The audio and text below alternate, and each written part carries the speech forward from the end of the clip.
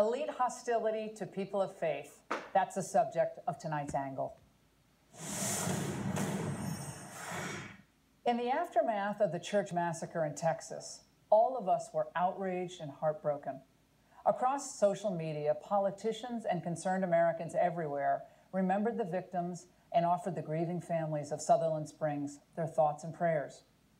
But almost immediately, celebrities and certain media types rushed to ridicule and demean that religious sentiment. Actor Michael McKean, in a tweet, wrote, "They were in church. They had the prayer shot right out of them.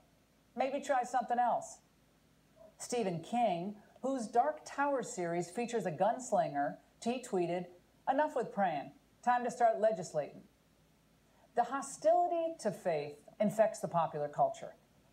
There is militant secularism moving throughout the country that not only disparages people of faith, but targets them because of it. Entertainment and media elites caricature people like those in that church in Sutherland Springs as intolerant, backwood yahoos, they're Bible thumpers, when they're actually among the best of America. They may not be the fancy people out on the red carpets or in the gym with their personal trainers, but when the chips are down and help is needed, they'll put their own lives on the line, pick up a long gun if needed, and go save their neighbors.